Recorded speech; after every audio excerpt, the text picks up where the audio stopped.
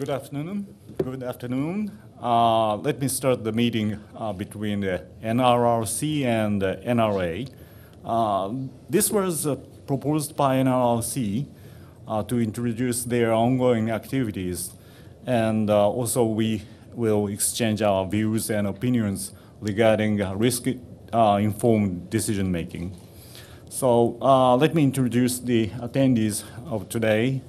I'm Toyoshi Fuketa, chairman of the NRA, and Commissioner Shinsuke Yamanaka is sitting just next to me, and Professor George Apostrakis. I don't think a detailed introduction is needed, but he was a prominent professor of the MIT in the field of risk analysis. And then also at the same time, he had been in NRC's ACRS for 15 years. Then after MIT, he became one of a commissioner in U.S. Nuclear Regulatory Commission. And then after TEPCO's Fukushima Daiichi accident, Japanese industries created a new organization in CREAPI, one of the sector of the CREAPI, which is NRRC, Nuclear Risk Research Center. And he became first head of that organization. And Dr. Richard Miserb is just next to Professor Apostrakis. He was a former chairman of the US NRC. In my memory, it's around 2003 to 2007? 1999 through 2003. I'm sorry. So he took a leading role to introductions of the new inspection system, ROP, to US NRC. And also after he retired from the NRC, he had been president of the Carnegie Institute more than 10 years, and now the president emeritus of the Carnegie Institute.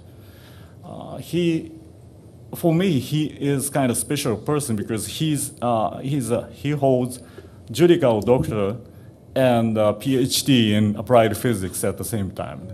So quite extraordinary career he has. And currently, he is an executive advisor to NRRC, and at the same time, he's one of the members and has a leading role in international advisor to the NRA. Okay. Are you satisfied about that? You say something? So can we go enter to your presentation? Sure. Okay, please. Chairman Fuketa and Commissioner Yamanaka, thank you very much for agreeing to have us here today for exchange of views. I will go over my slides highlighting the points I want to make. I'm not going to go because the idea is for us to exchange views, as the chairman said. So I will first talk about our views regarding risk-informed decision-making, then PRA quality, and finally, safety goals. Now, our main thesis is that in order to make rational decisions, we have to use both the traditional deterministic approach as well as information from risk analysis. Neither one by itself is sufficient, in my view, for rational decision-making. I have two examples there from PRAs that identified some of the important points that were missed by the traditional regulations in the United States. The second sub-bullet, in fact, is very important because these were industry-sponsored PRAs, and they were the first one to say that fires and earthquakes can be among the dominant contributors to risk. I'd like to emphasize that a PRA has to be plant-specific because only in the PRA model we can include unique features of the plant. The regulations are by their very nature generic. As an example, I say that we plotted the core damage frequencies of United States plants, and there was quite a variability in those. And at the same time, these plants were licensed under the same system. So the message there is that there is a plant-specific nature in the plant model. Now, one last point. It is very popular to talk about the weaknesses of PRA, the uncertainties in PRA, and so on, but you rarely see at the same time a discussion of the weaknesses of the traditional system, how it handles uncertainty, and so on. And that's something that has bothered me for a long time. Now, there are major challenges in Japan, and I think the first bullet almost says it all. Everybody in the nuclear business, including regulatory staff and industry staff, have been focusing on complying with the regulations for a very long time. And that I have to slow down every now and then for the translators. And that creates a particular culture, which is a compliance culture. And now we are saying we want to move to a risk-informed culture. And I believe there will be a lot of obstacles along the way. People will have to learn how to do this. They have to be trained and so on. But there are two important steps that have already been taken. One is the decision by the NRA to implement the reactor oversight process, which in my mind will be a great training exercise. And the other one is the strategic and action plans that we issued earlier this year. And this is a picture from the strategic plan that is endorsed by all the utilities in Japan. And basically what it says is that if you have a problem in step one, you find some deficiency or something, then you go to step two, where you evaluate the risk significance of that issue by looking at deterministic assessments, probabilistic risk assessments, experimental results, and so on. And then from step two, there will be a set of options for action to step three, where the decision will actually be made. And again, the decision-making process will include the information from the risk assessment, but also other things, engineering considerations, compensatory measures that perhaps the utilities are taking, and so on.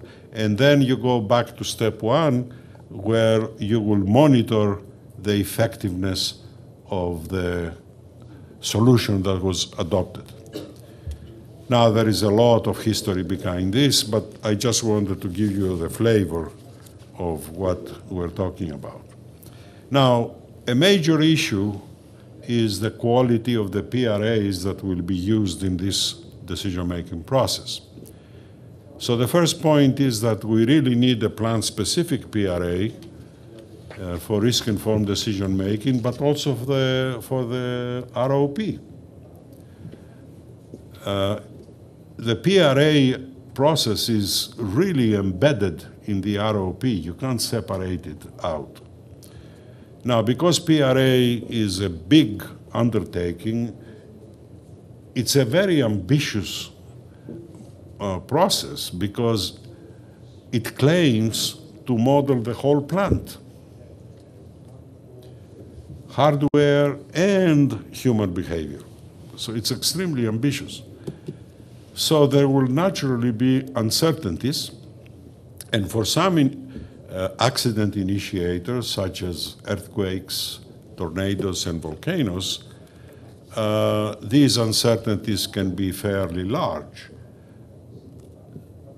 So it appears then that it is very legitimate to ask, how can I make decisions, risk-informed decisions, in the presence of these uncertainties?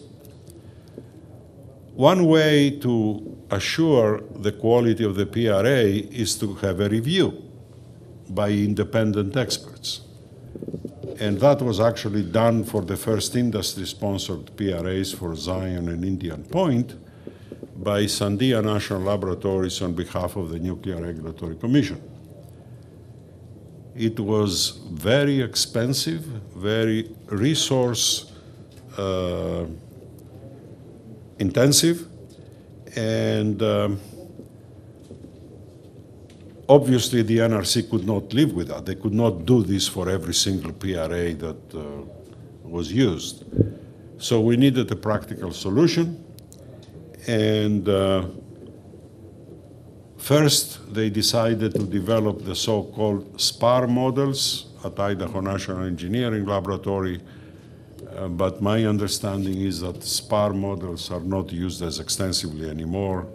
They use the utilities PRAs. Another important point, I said that for external events, external hazards, the uncertainties can be very large. At the same time, not all risk-informed decisions require consideration of external events. You can do a lot of things just with the internal events about which we feel more comfortable. So this is a series of actions that occurred in the United States to assure that the quality of the PRAs is reasonable. Scientific societies issued standards, and now there is a joint committee on nuclear risk management of the American Society of Mechanical Engineers and the American Nuclear Society, and they issue standards. Then the NRC staff looks at each standard and decides whether to accept it or not. Or usually what happens is they accept a large part of the standard, but they may raise objections about some specific aspects of the standard. The peer reviews follow the standards, and the Nuclear Energy Institute issued a guidance on how these peer reviews should be conducted. And the NRC, some of the NRC staff and the ACRS went to such peer reviews, and they came back and said, yeah, this is a serious process. So the NRC approved the NEI peer review process. So now, if you comply with all these documents,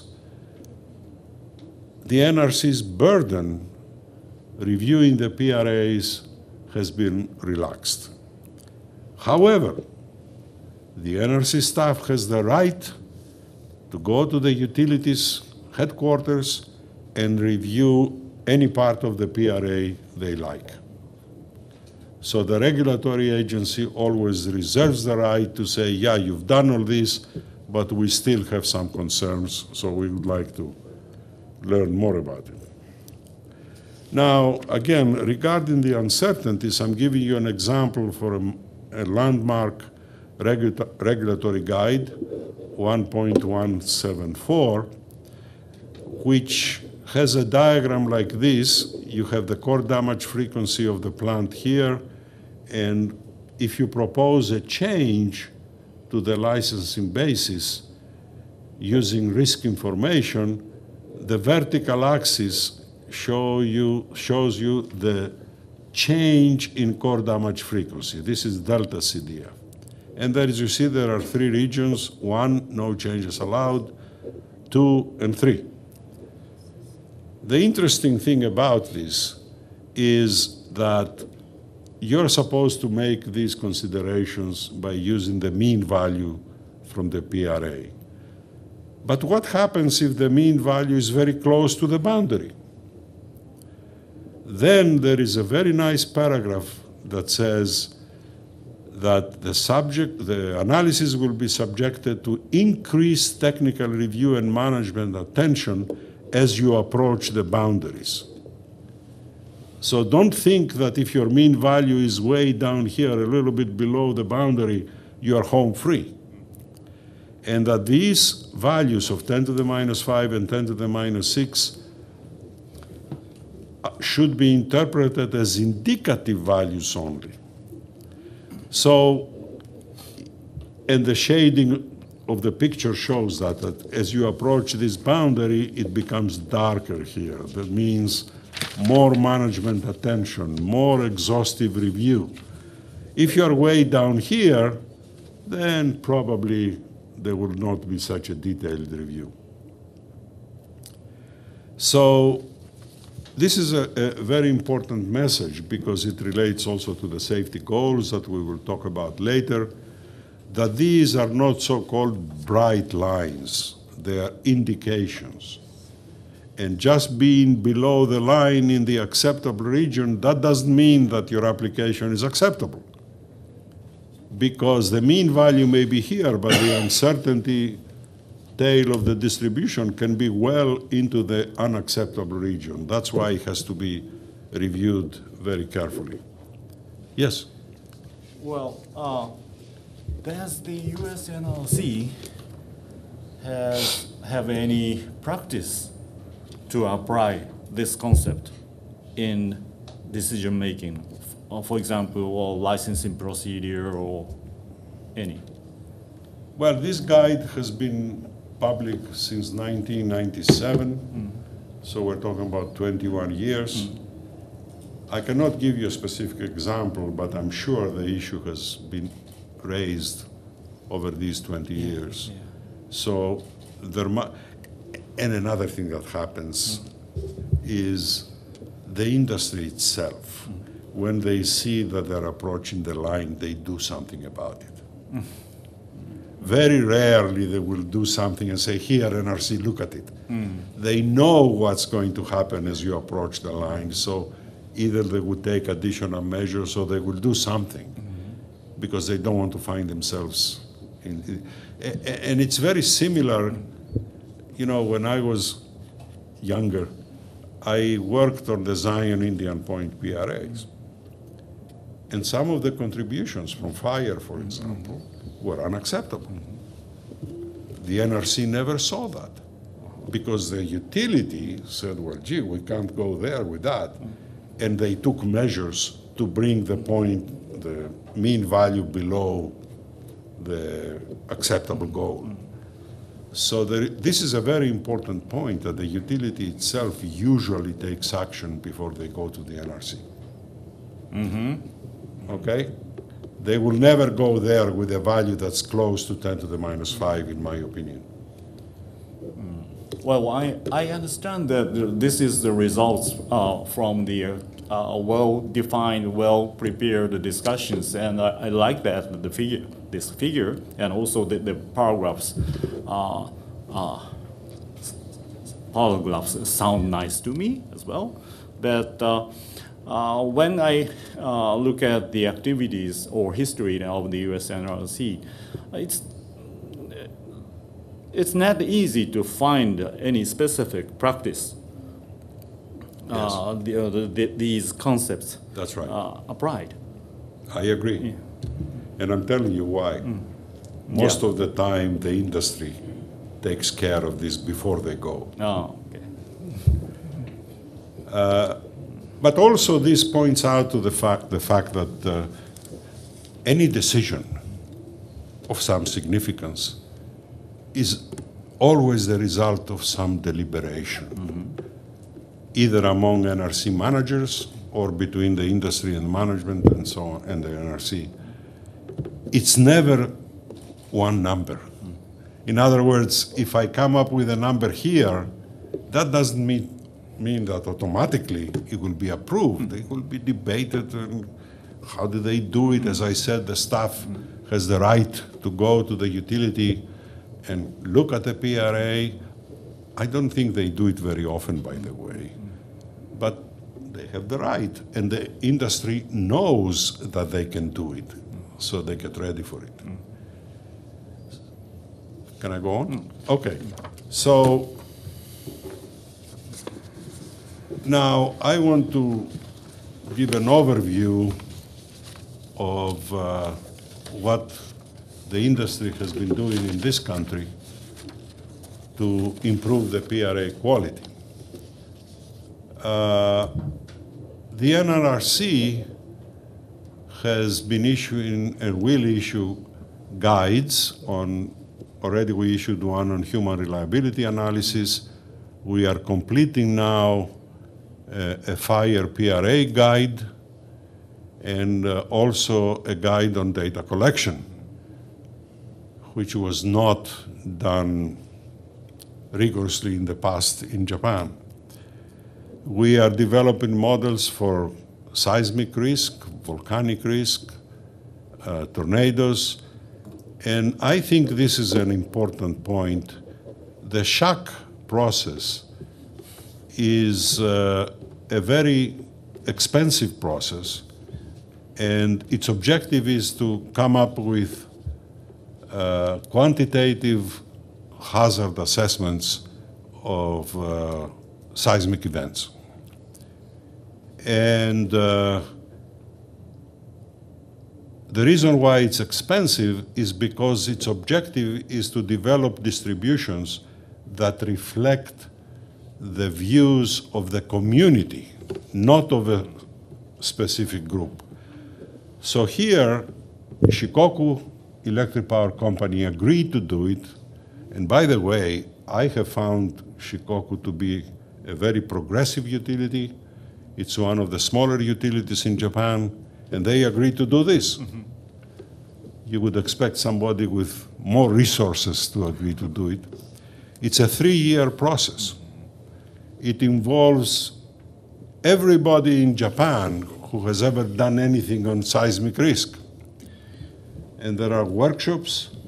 I went to one of them. There were, I don't know, 70, 80 people expressing their views regarding, what do you do when you have faults nearby or the area and so on. And we expect to have a final report published in the first half of next year. We also started another research project on multi-unit PRA, which has become something that Fukushima has pointed out, that you shouldn't worry only about one unit, but the others. And we are actively following the IAEA work on this. There was another workshop earlier in August, and 2 of our people went there. We have the methodology, and we are using Kashiwazaki Kariwa 6 and 7 as the model plants. The technical advisory committee we have consists of 4 foreigners, Americans, 1 French, 3 Americans, and 2 Japanese professors. And they meet twice a year, and they write very frank letters regarding the quality of the research they see or the quality of the industry's work. And on ICATA 3 PRA, I show you 2 examples where they really insisted that the list of initiating events be expanded. And again, Shikoku complied. They never come back and say, no, we're not going to do this. But then we realized that the 2 times that TAC meets is not sufficient, so now for ICATA 3 we have a group of experts, and for KK7 we have another group of experts going over details of the PRA and making proposals and so on. And NRA staff has already come to some of these meetings. And as part of training people in risk-informed decision-making, we have 3 courses here. The first one is an introductory course. It will be about 3 days. We inherited it from Jansi. and it's for beginners, and we are preparing for implementation in the current fiscal year. The next one was primarily being given by EPRI, and slowly we will switch to Japanese lecturers. And we inherited this also. Jansi was first sponsoring it. It's a 6-week course, and it's done in 1-week installments. And I believe at the next offering, NRA staff will also come. And the final one is really one of the most critical ones. How do you use risk information to make decisions? And this is for decision makers, obviously, nuclear power plant managers. It's intended to be 2 days. It will be offered probably in January or maybe a little later. And we already have secured the participation of 2 senior people from America, Mr. William Dean, who used to be the director of NRR, the Nuclear Reactor Regulation Office, and Mr. Ed Halpin, who used to be the CNO of a very progressive utility, South Texas project. Then he moved to Pacific Gas and Electric, and now he's retired. So they will use primarily case studies. And as I understand it, at this point, NRA is not invited.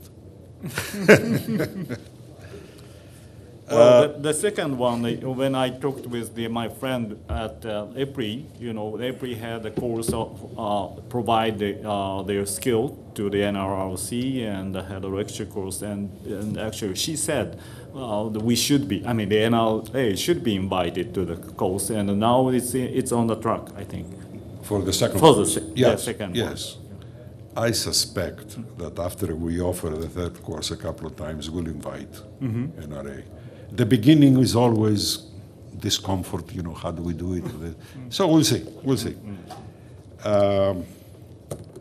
Now, the last subject is safety goals. The issue of safety goals is very important because it contributes to the answer to the question, how safe is safe enough? To tell people that the plant meets the regulations, therefore is safe, doesn't mean anything. On the other hand, if people are not used to thinking in terms of risk, that creates a challenge as well. I know that some in the industry have been talking about continuous safety improvement. My personal view is you cannot continuously improve safety. You have to stop at some point. So I would propose to use continuous risk management. You manage risk. We shouldn't make unrealistic promises. Now, in Japan, there are informal goals that have been floating around from some years back on the core damage frequency, the containment failure frequency, and more recently, the frequency of release of more than 100 terabecquerel of cesium after Fukushima. My concern is that these informal goals may actually become maybe used routinely without the scrutiny they deserve. What I hear from people is, oh, we have goals in Japan. Well, you don't have goals in Japan. You have something that was proposed years ago. I think Professor Kondo was involved and so on. But that's not how you establish goals. So on the next slide, well, first of all, I should have rephrased my first bullet. It is the NRA that ultimately will say what the goals are. But that should be the result of a deliberation among the regulators, the industry, scientific societies, and the public. This is not an easy thing to do. It took 6 years in America to do it. However, it's very important. but it's really the NRA that ultimately will decide. Now, I'm giving you a couple of examples here of goals, or 3 examples. In the United States, we simply use point values. The core damage frequency should be less than this. In England, they actually give 2 values. One is the basic safety level, which really you're not supposed to exceed. And then there is the, what they call it, the basic safety objective, below which you take no action. So this is related to my earlier point that we shouldn't talk about continuous safety improvement. Because when you reach that low level of 10 to the minus 6, you're really wasting resources. Okay? And I'm very pleased to see that the British have realized that. But the point is, that's why we need a deliberative process to talk about these things. What is appropriate for Japan and so on. And then you have a proposal from the IAEA, which I like very much. It's a hierarchical process. It starts with the top level, and the top level is some generic statement like we should protect public health and safety and the environment. That's fine. And then as you go down, you list more and more measures. And what I like about this, that it is not focused only on numbers. So at the level, or the upper level, you will see a big matrix that says, oh, we have defense in depth, we have emergency plans, and then we also have a goal for core damage frequency. And I think that is a much better way of communication, that instead of saying to the public, yeah, 10 to the minus 4, that doesn't mean much. But if you also list the deterministic things we're doing, I think you are communicating a much better picture of what it's all about. I don't want to go, you see, we have some requirements that are technology neutral, you have the requirements that are society, site, facility, but it's a very interesting concept. So my final remarks, risk-informed decision-making is the rational way to proceed, both for the industry and the regulatory agency. The PRAs that are used should be plant-specific. We need to change our culture. And by the way, this is the most difficult part. Changing a culture can never be done in a week or in a month or in a year. It's a painful process, and I'm talking about the culture both of the industry and the regulators. I really like the 2 developments, the ROP, the decision to use the ROP from the NRA, and the industry's strategic and action plans. The issue of PRA quality has to be addressed by standards, regulatory guidance, and peer reviews. We should never forget that risk-informed decision-making is an inherently subjective process, so it takes time for people to be trained and understand the limitations of PRA, the limitations of the traditional system, and how to make decisions.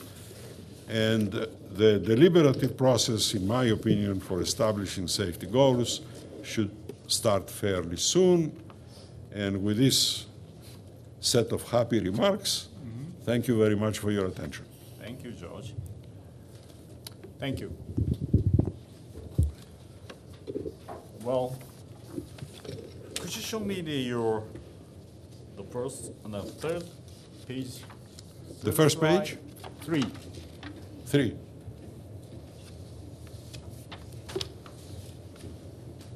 This one? Well, yes. Yeah. Well, we means all 4 agree that the first lead, I mean the combination of the risk-informed approach and deterministic approach. We need to have a better combination in order to realize the better risk better decision-making process, and also the adequate protection defined by the regulatory body. And you emphasize the risk is plant specific. Yes. I fully agree that. And but at the same time, because risk is plant specific, so the analysis had better or should be made in-house. Yes, I agree. You know, for example, Ikata Unit 3, the analysis should be done by Shikoku. Yes. But at the same time, I understand the situation is not mature or fully prepared enough. But our goal or our purpose to require the plant-specific variation, I would like to emphasize these risk analysis effort should be done in-house. Every time we meet with industry representatives, we tell them the same thing. Mm-hmm. Now, as you know, up until recently or even today, for Ikata, for example, it was MHI that did and maintained the model. But there is a gradual transfer to the plant people. It was really, well, you know, in the United States too, in the early days, the Zion Indian Point, for example, it was done by a consulting firm, or actually 3 consulting firms. And slowly, the utilities began to catch up and do their PRA. If there is a unique issue like seismic, I mean, they always go to consultants, but it's the utility that does it. And we are trying to promote that point of view in Japan. And I haven't heard any objections yet, but it's a slow process, you know. You don't transfer everything in a, yeah. Now, some of the, no. The vendors sometimes have a subsidiary that does it for them, but still, that's not the same as the utility doing it. As far as I know, a certain number of the experts are in the TEPSIS, which is the company that belongs to, but it's just one of the group of the TEPCO. Yeah. And also Mitsubishi, MHI, has a certain number of the experts there.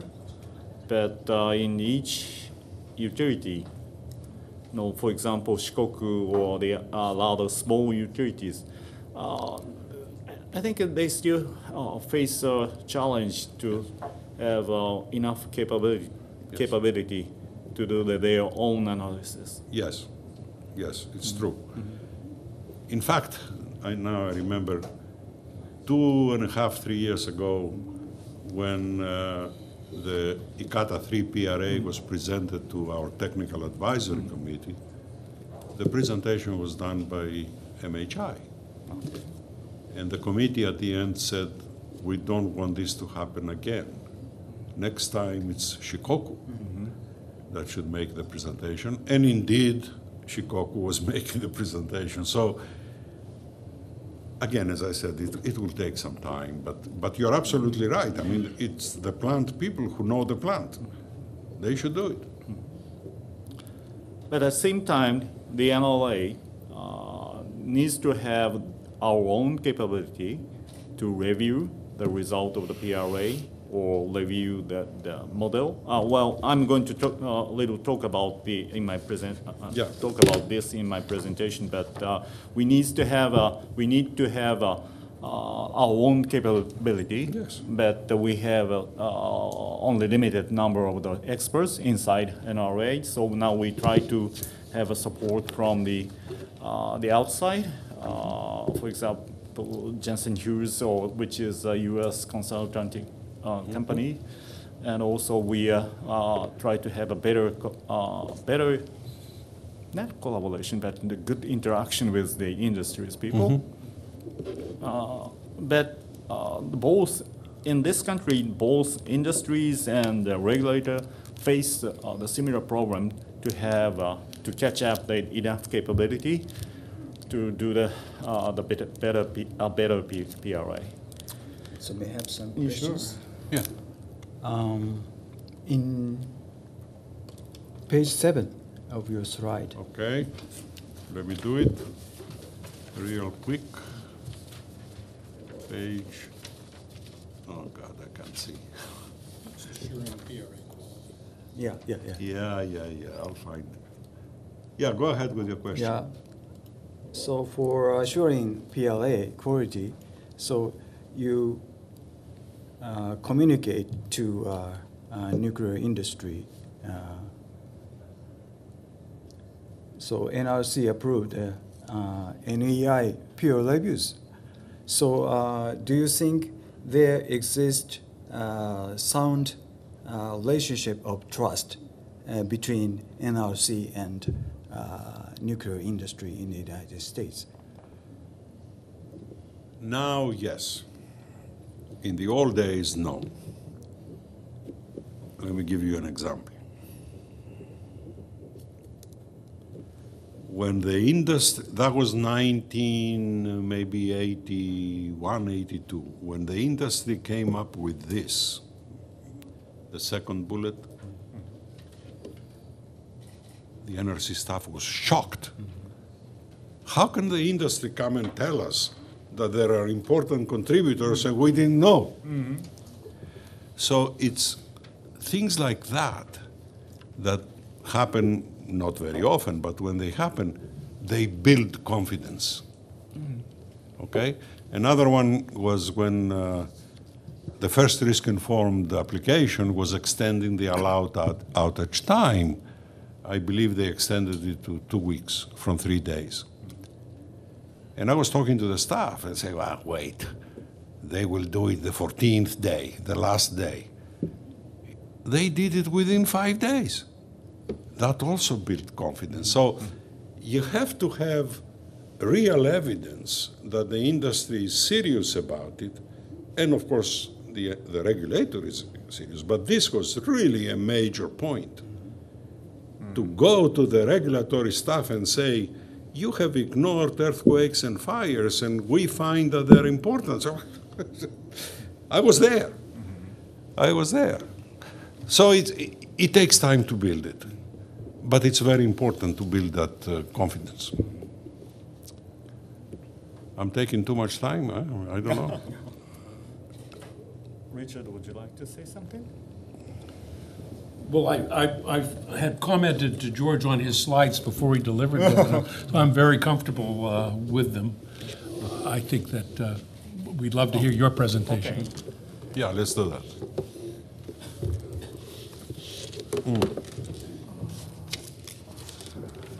Oh, you're eliminating me completely. Oh, no, he's putting his Yeah, I finger know, on I the screen. know.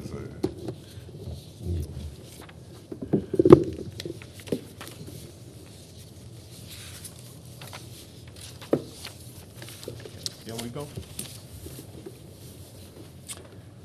Okay, so I prepare a very short presentation. I try to make it short, but I don't know right now. This is my first slide as an introduction. The NRA considers that a risk-informed approach is important and inevitable to realize an effective and efficient regulation, along with the NRA's existing deterministic approach. We already discussed about this.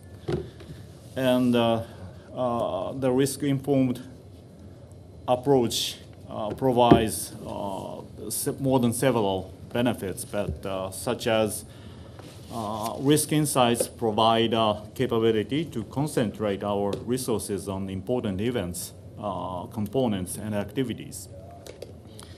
And the prioritization of issues with safety impact leads to an effective regulation and safety improvements. And evaluation of risk significances improves regulators' ability to make right decisions and responses to events. Because of these, the NRA is contemplating PRA utilization in decision-making for various issues. But we also face more than several challenges.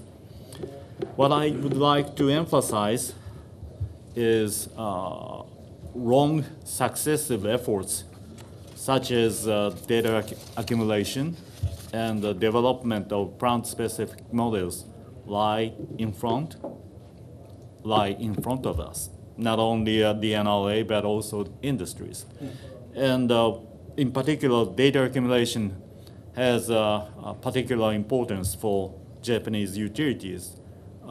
In terms of the data collection, data accumulation, unfortunately, our industries are far behind. So that's one of the big challenges now we are facing.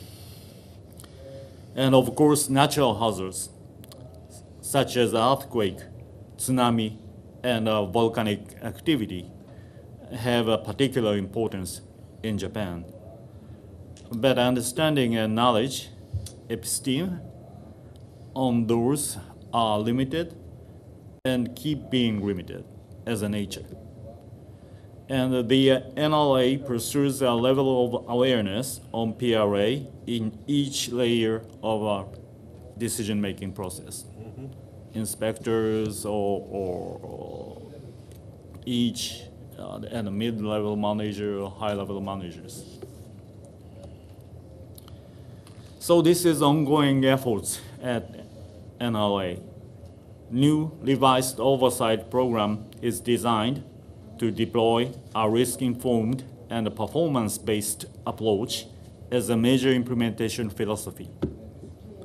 The NRA plans to use plant-specific models to be developed by licensees. This is different from the way in the United States, I think. No, now they use the licenses. Now the NRC uses? Because it's more detailed.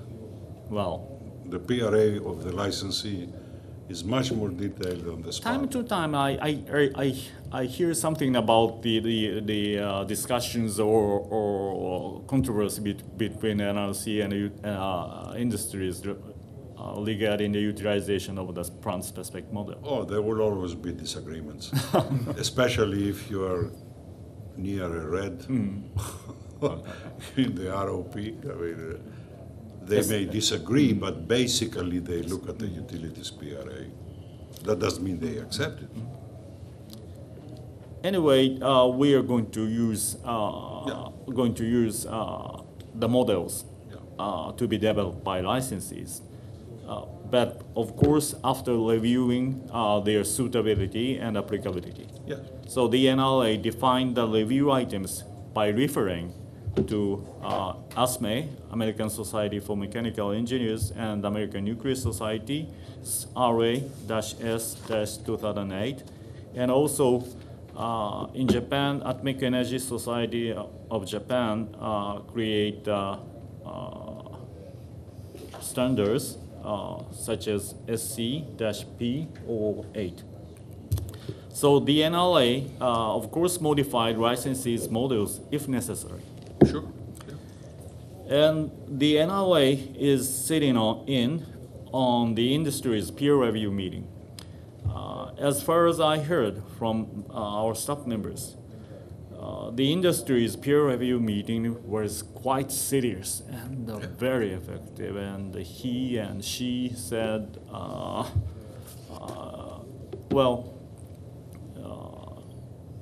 they are impressed by the seriousness of this review meeting. And the NRA is developing handy tools for inspectors to use risk information in their planning and determination. Then we have several concerns, and this is one of the concerns, decision maker awareness. Decision makers should be aware of modeling assumptions, uncertainties, and sensitivities but how far should they be aware of the nature of PRA? For example, PRA outcomes are not point estimates. So when decision makers learn about the provided risk information, in many cases they only hear about the point number. But look at these profiles. The median is higher in blue, but the upper bound of 95% confidence interval is higher in orange. Yes. So in many cases, including me, decision makers are not PRA expert, and they don't need to be a expert. But in some degree, they need to know the nature of the PRA, because otherwise they need to have a discussion, they need to have argued that, and they need to. It is a capability to need to have a debate among the decision makers. That's what I meant by increased management attention. The management attention is from the regulator. So they have to understand these things, that perhaps the orange curve is more dangerous than the blue, even though the median is to the left, because you have this tail. Yeah. So it takes some maturity to really appreciate that. Because I can say this is one of the lessons learned from the TEPCO's Fukushima Daiichi accident. It is, one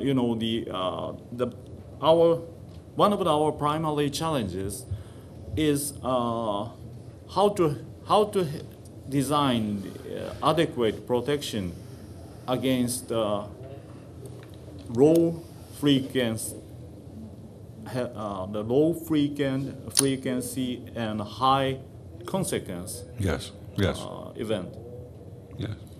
So those kind of the event has a lot of this orange distribution. No, we fully agree with this. And another concern is a balance between principles. By the way, I like the regulatory guide 1.1974, and it has already a number of the years history. And the US NRC's regulatory guide 1.174 describes 5 principles. And the question is, how do we balance individual principles? Should an individual principle override all other principles? So this is a kind of never-ending story. Yes. We always need to consider about those balance. And this regulatory guide describes about the defense in depth, and we like this paragraphs very much. So I just read it.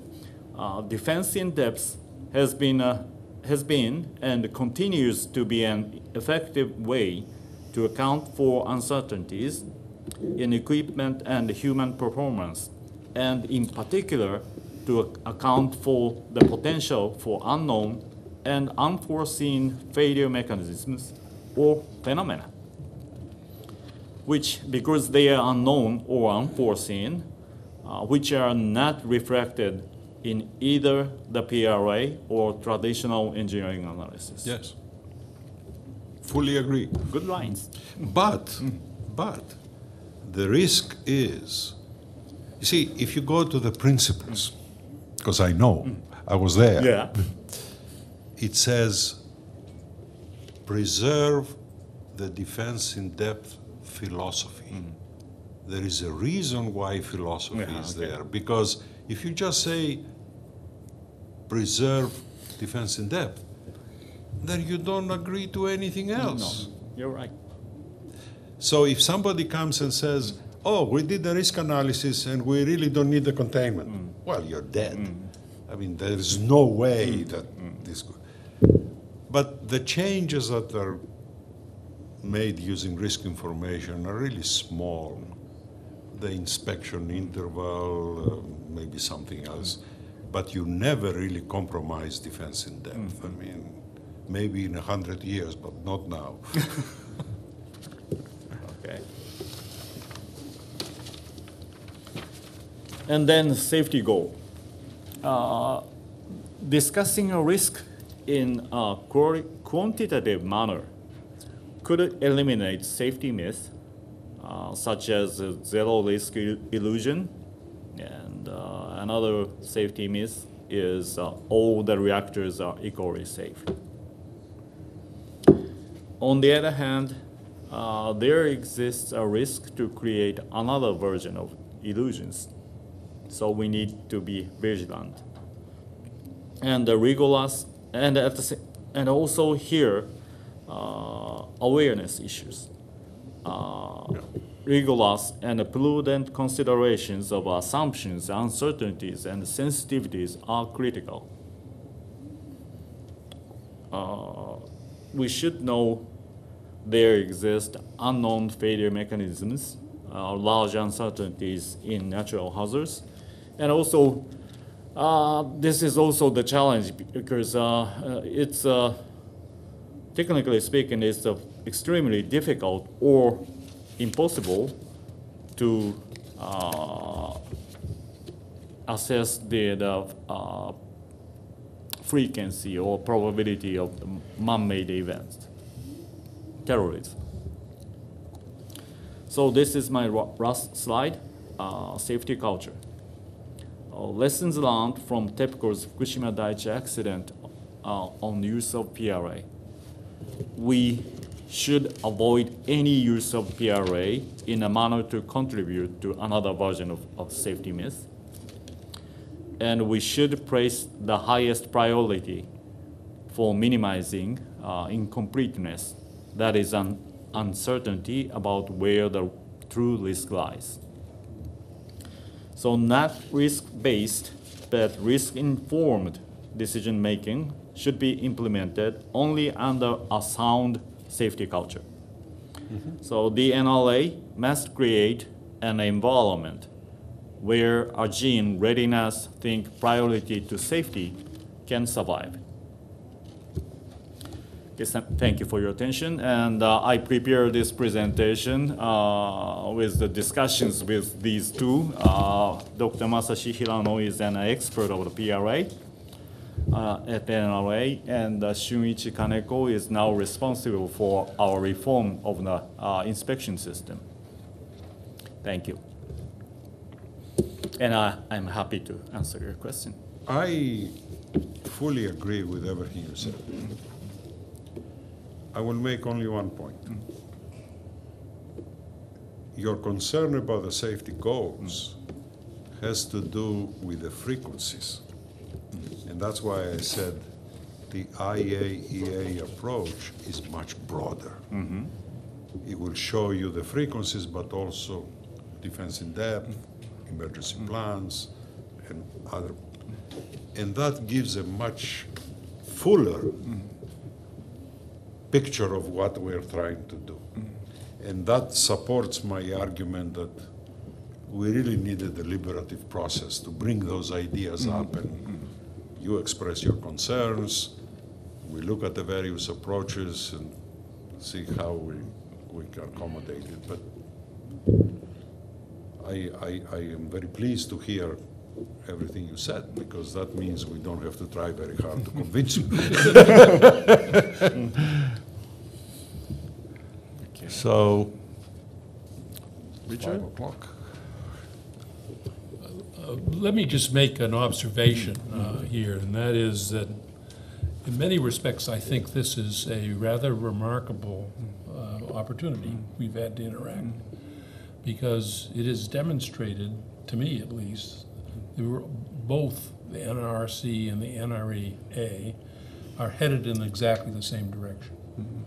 and it's one of proceeding with risk-informed decision-making, which is actually a remarkable change for Japan from the basically regulatory compliance approach that it had followed before. It's not going to be easy, because it means that there's some radical change that needs to be made. But we're in NRRC was actually established and assists in that effort, trying to do it. And we fully agree that there are going to be challenges of exactly the type that both of you have described in this implementation. It's not going to be easy, and no one thinks it is going to be easy. I think the important point to be made there is that by having a kind of dialogue that we've had today, we can advance the approach from both sides to make sure we get to the right answers for Japan. So I think we really appreciate the opportunity to interact with you today. Thank you. Very true. Something to say? So thank you both.